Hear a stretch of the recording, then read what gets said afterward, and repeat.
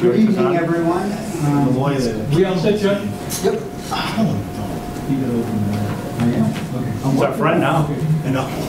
So it being 6:30, I open this meeting of the Plympton Board of Selectmen on Monday, February 10th. This meeting is being recorded for a cablecast and YouTube presentation by Area 58.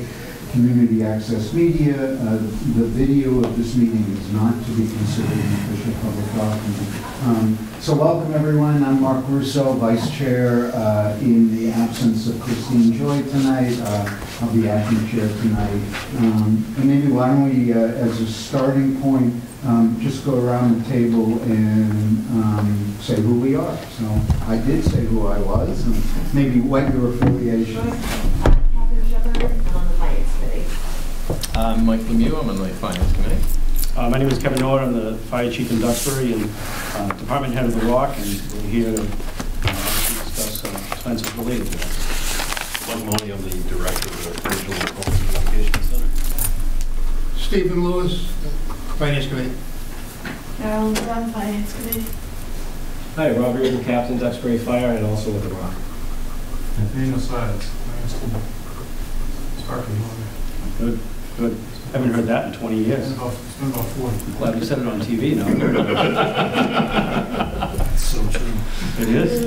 Matt Clancy, Police Department. Liz Denny, Town Administrator. John Trainer, Selectmen. So welcome everyone. So the main topic tonight is regional dispatch and the new fees. I think we had just a couple housekeeping things, or have we done? We have some appointments to be signed. Do you want to hold them? Yeah, let's hold them for the end. So hopefully this won't take too long. You know, FinCom's already been meeting for an hour, and I know that Duxbury people have another meeting to get to. We'll jump right in. The topic tonight is the regional dispatch fees, the new fees, which for a little town like Plympton seem pretty darn high. So we wanted to meet with you all to get a better sense of where that came from. I think there's been generally a particular emphasis on looking at how the numbers were assessed, and there's some particular questions about the call volume. But it seems like maybe the first step here might be to have the Duxbury people give us a little background and then open it up for questions from the FinCom and the Board of Selectmen. Sure. Well, on behalf of the town and the Duxbury Fire Department and the Regional Colony Communication Center, thank you for having us. As you know, I have with me Mike Mahoney, who's the Regional Colony Communication Center's Director. Prior to that, Captain Reardon here, who's an administrative day captain, pretty much handled the early days of the Rock, and along with myself and Chief Clancy, when he was chief in Duxbury, we kind of created that thing. So what I thought I'd do is, if it's all right, is Rob's just going to give a little backdrop to how we got to where we are, and then I'll turn it over to Mike, and he can really delve into the numbers. Sure. Now the mic's on. So 6 or 7 years ago, we had a lot of meetings with your town, especially with Chief Dillon, who came to us with a lot of his issues that he had with the current dispatch before he was on board with us. One of them was that we were being dispatched by the state police, and he felt that the town of Plympton wasn't a priority. The state police had their own men and women to deal with as opposed to Plympton. So anything that was going on with the state police, Plympton wasn't a priority. If there was a storm, you were put on your own to handle your own dispatch. If there were police incidents, the same thing. So his priority was for us to make sure that we're there, we're that safety net for the police officers and firefighters. So the police officers had learned to do a lot of the jobs on their own. They didn't rely on state police. They did their own car stops, their data entry. But he wanted to make sure that our dispatchers, every time that was done, that would be watching over them, that would be doing the entries. The same thing with building checks. They do building checks all day long. They do a lot of that card or the data entry on their own computers. But our dispatchers watch over that stuff.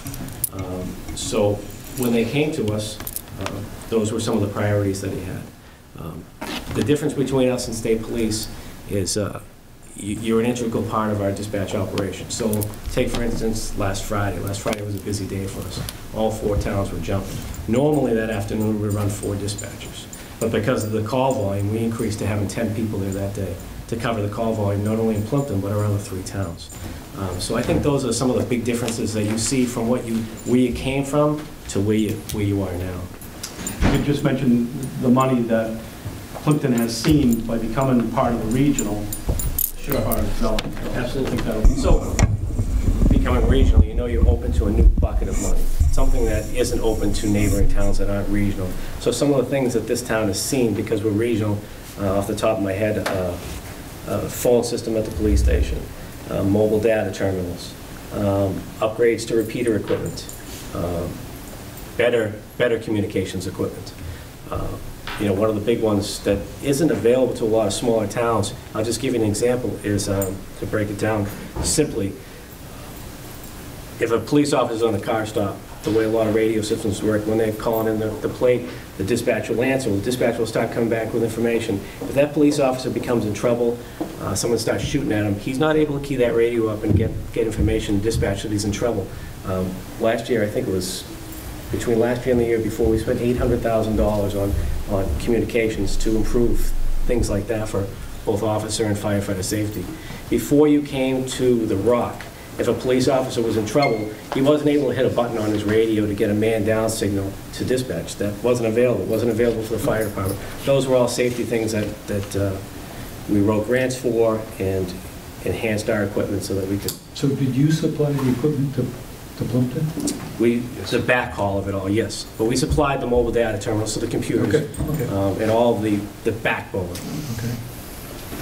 So you've gotten a tremendous amount product for belonging, and that's not only shared in the fact that you were paying $0 for so many years, but also that development, that infrastructure that need to be improved for the region. And dollar cents wise, I think, Mike, I'll yield to you and you can pick it up from there, but I think there's a dollar amount that we can see that they've.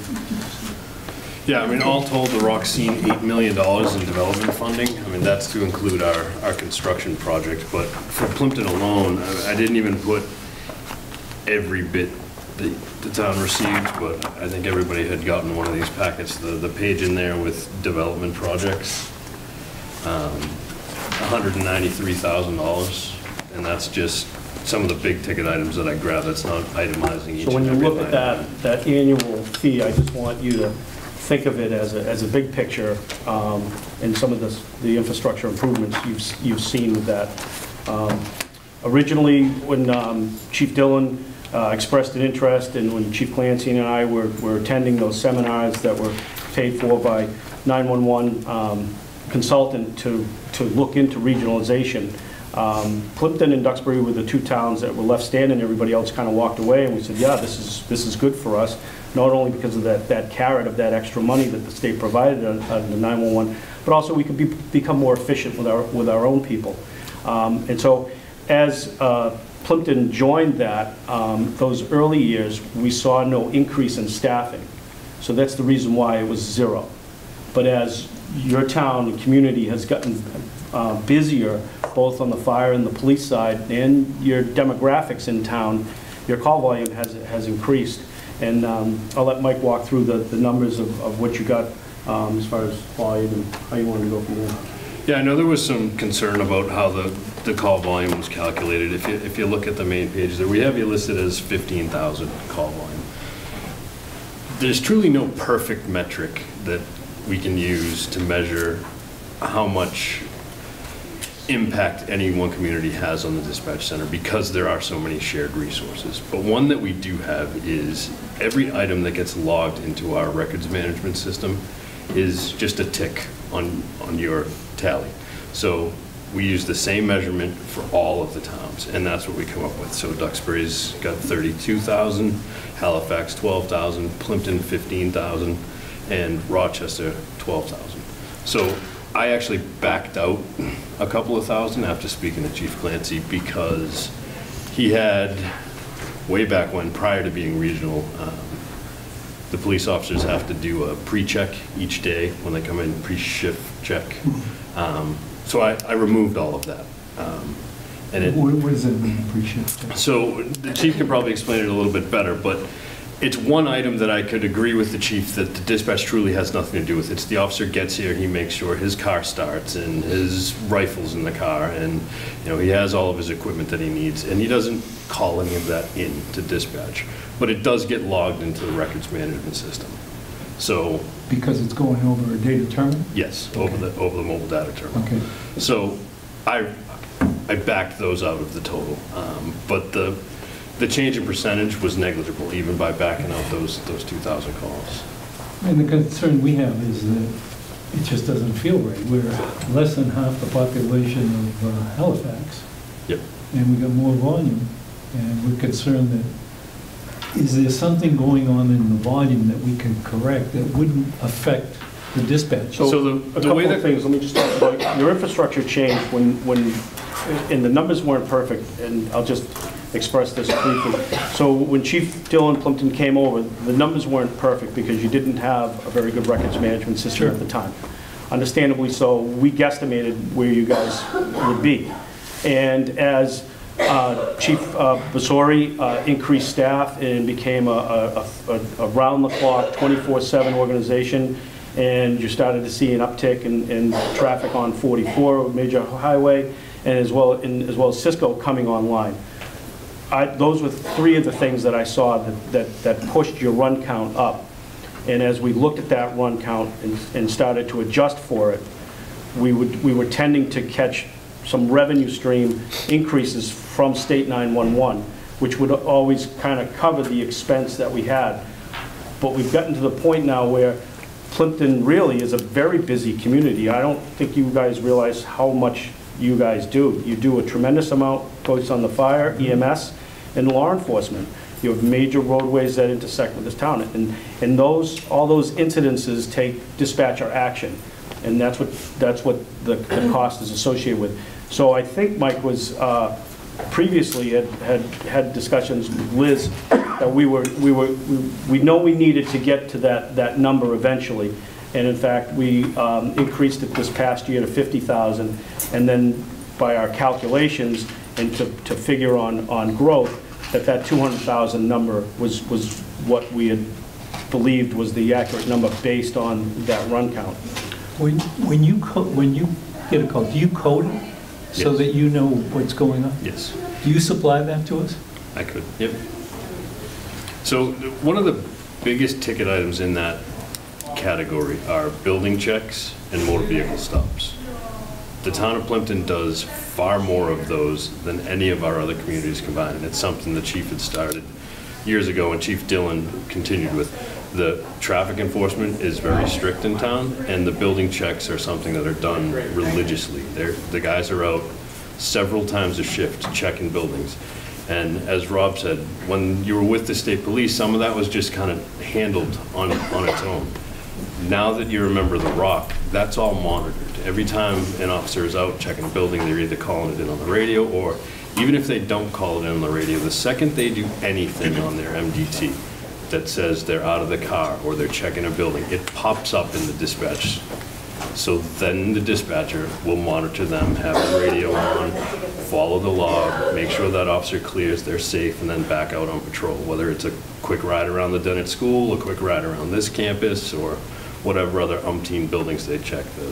The gas station, they check every, church, town square, every single thing in town gets a check at some point throughout the course of their shift. I'm assuming that's going on in the other towns too, right? It is, but not to the extent, to be honest. And part of that is driven by the calls for service, where some of the other towns are being called out to specific calls more frequently than just generalized patrol, as Plympton has. So that's not to say you're not getting called out for just as many overdoses or domestic violence or medical emergencies as the other communities. But I think, Mike, I'd like to see, you and I talked I told you what was coming. yeah, I get the concept that they're there and sort of, monitoring the activity. we're talking 9,000 when you take the commercial building checks, directed patrols, and the house wash checks. It's 9,000. So that's a massive number. My guys, they do those soup to nuts. They're doing them on their laptop. Probably the vast majority of the time, you guys don't even know what happened because they just logging them in. Not to argue, but that's not true. They know every time someone, because the audio cues Well, they see the go ding, off, but yeah, and- but realistically, so our guys are loading that, populating that. So I think we have to come to some kind of balance there, because what's the number for Rochester? Was it 12,000? Call one, yeah. So just our building checks is 9,000. Comparing us to Rochester is there's got to be we've got to come up with some other means. I know it's not easy. We've been trying to do this for a long time now. Yeah, I mean, the thing is, even with them, so even if you take the 15,000 and just cut it in half, arbitrarily cut it in half, so you're down to 7,500, you still account for 10%, which is still $165,000, $170,000, which is far more than the 50. So regardless of how we can matriculate an accurate count or come up with a metric that all the towns agree with, the fact of the matter remains, it's going to go up, unfortunately. It's just the nature. But I think that theory is going to prevent us from ballooning by more of the officer actions and less dispatcher activity. And you can kind of keep that number in check. And keep in mind, always remember that number. If you were running something on your own, you'd be in the $400,000, $500,000 range. And I think Mike did a spreadsheet on that, and I think you have that in your packet. So I want you to go from 0 to 50 to 200,000. Yeah, it's a lot of money. I get that. I see that. Should we have started that creep up sooner than later? Probably should have, and that's my fault. But at the end of the day, you're getting a robust, redundant, good service for $200K, and most towns can't touch that for $500,000, $600,000. I don't know what you have for a number there if you were to run it on your own, and then you wouldn't be at all successful with any of the development grants, any of the infrastructure build-up and all that other stuff.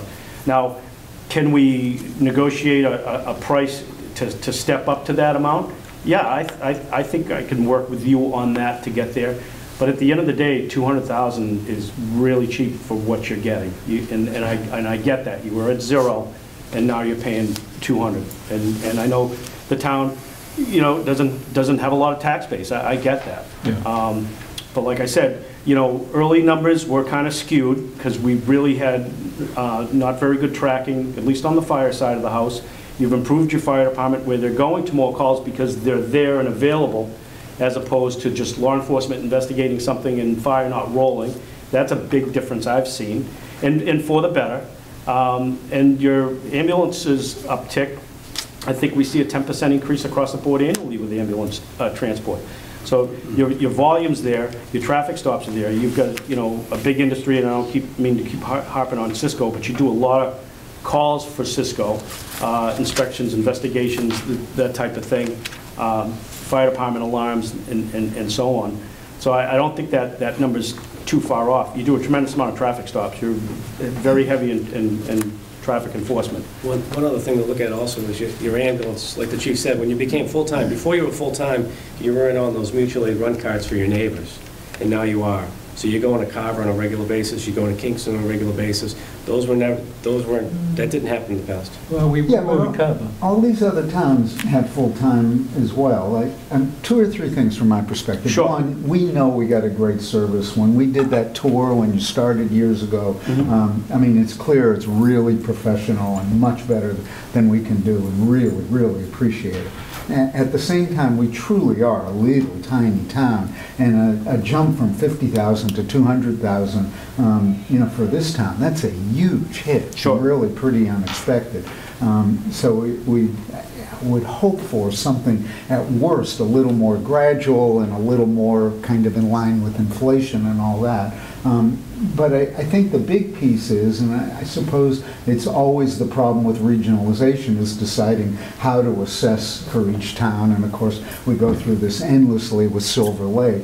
Sure. But, you know, doing it on the basis of call volume, it's just all out of proportion, which to the size of the town doesn't feel like it makes much sense. And, I mean, even if these things are ticking into your system, it's a whole bunch different that someone did a house check as versus, you know, some catastrophe that's going to take a lot of time.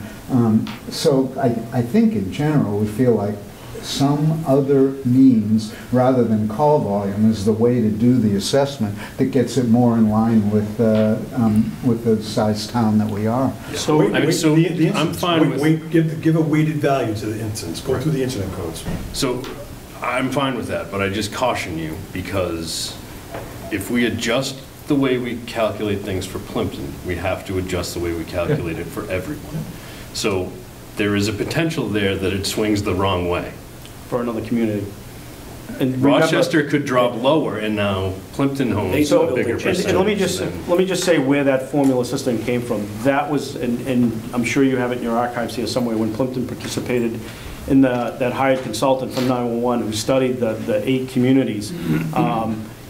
The gentleman formulated that formula, basically, to say, you know, when we all asked him, hey, how do you bill for this?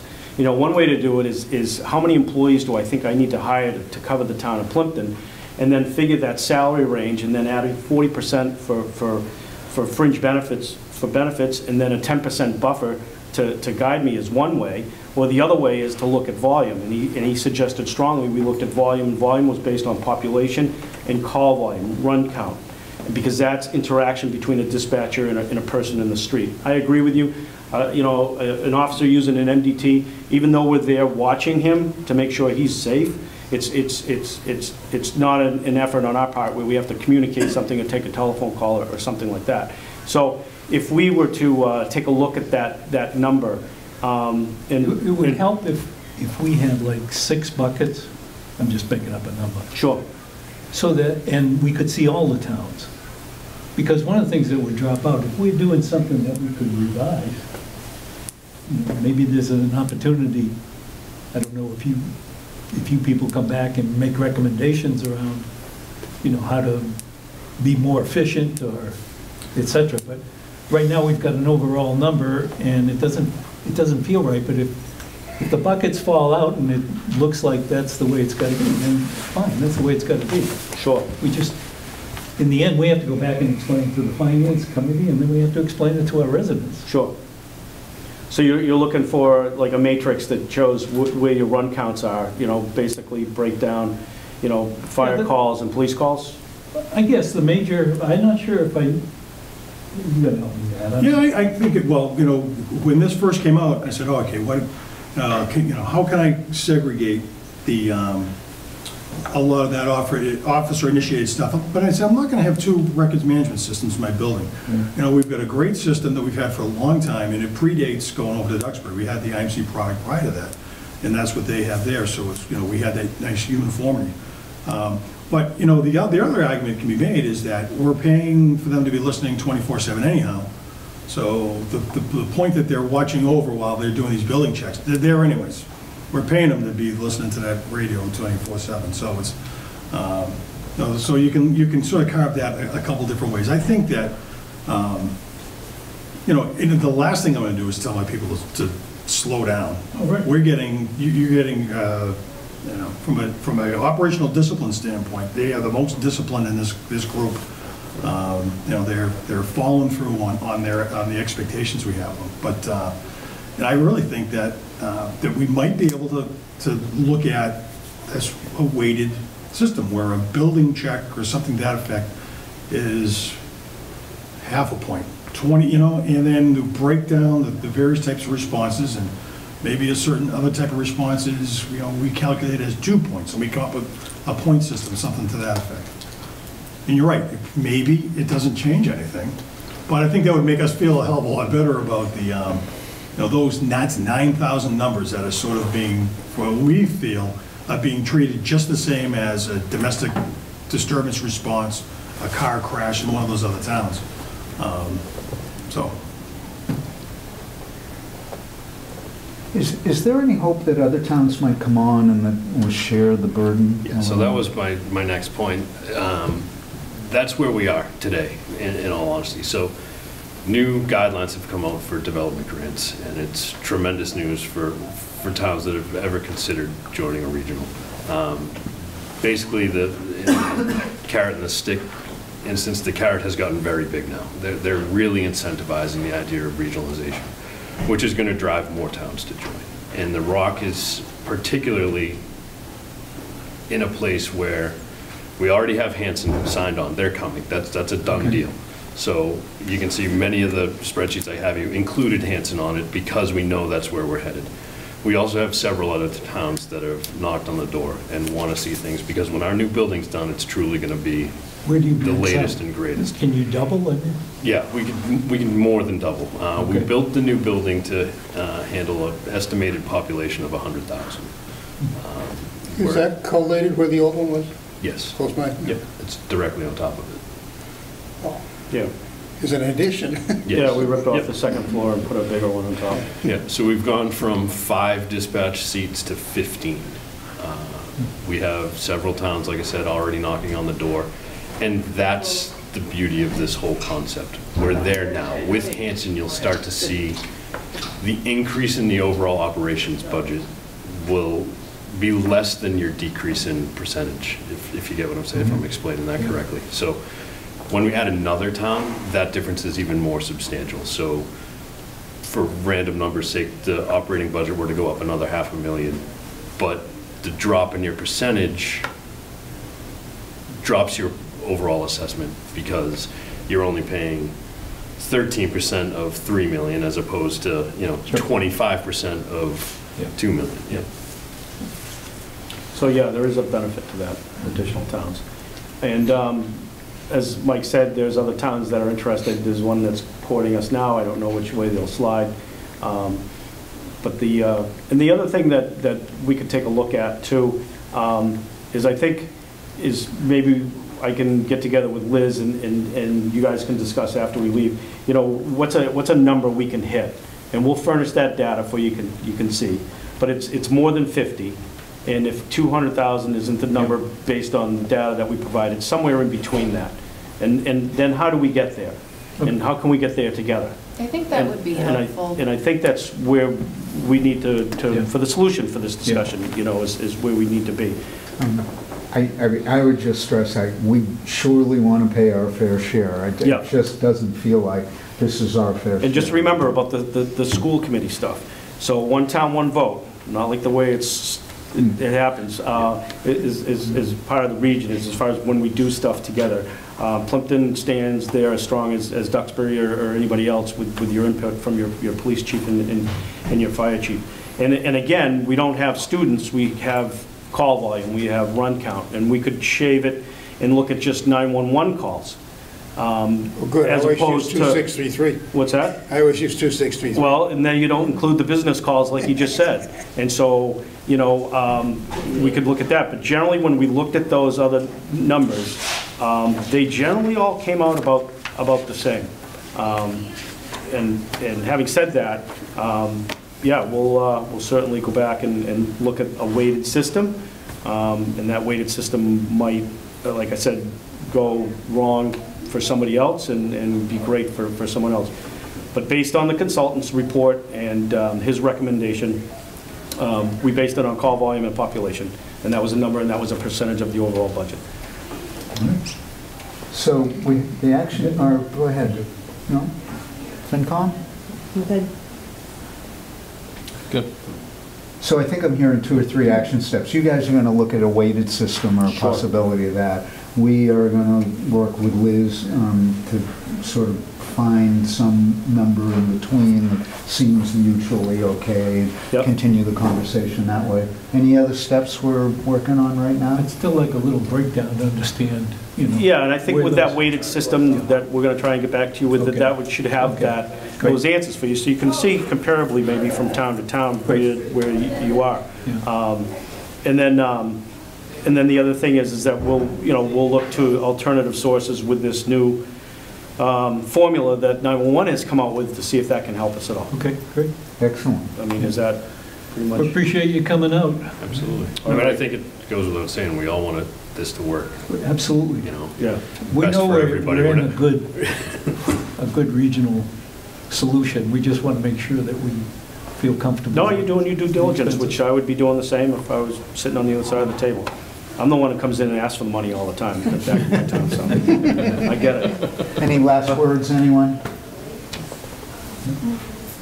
Beautiful. Great job. It's a All right. fantastic Guys, product. thank Yeah, you. it was a Cool. very good Yep. operation. All right, you have a good night, and we'll check. Thank you. Thank you. Thank you, pleasure. See you again. Sorry. I know how you feel. Yes. It's a good one. They do it with their own. That's great. I already shook your hand. I won't do it. Thank you Sir, very much. thank you. Appreciate it. Nice to see you. Thank you. So, Absolutely. Thank you. Okay. This will be good. Yeah. Great. so just reminding everyone, the video's still on, so beware. All right. Take care. Have a good night. What was that? Do you have those slips? All right. I don't know if we have anything Bring left. just the Oh, we appointment have some slips. appointments. Okay. Cultural. Thank you, FinCom. Thank you. Here, I'll come over here. Okay.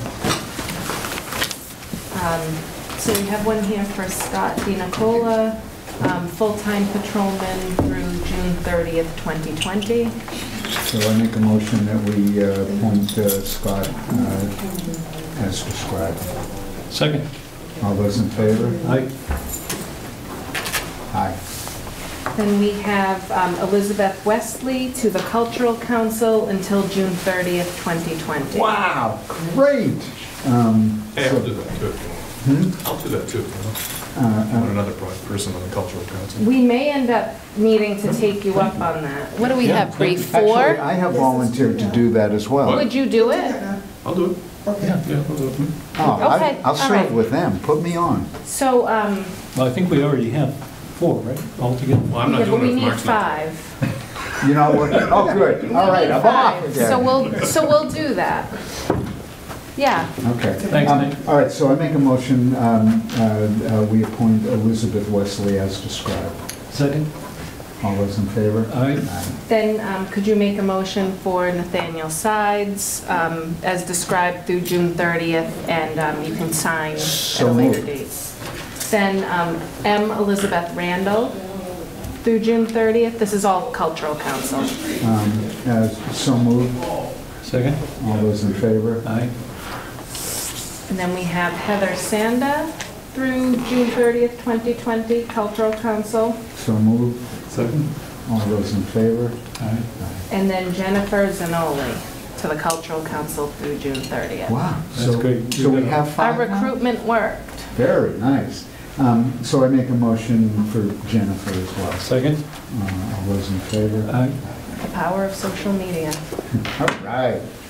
Anything else? That'll do it. That's a Okay. wrap. Anything, Bree? Yay. All right. So we thank everyone, wish everyone a good week. We'll be back in 2 weeks. Meeting adjourned. Good. Thank you.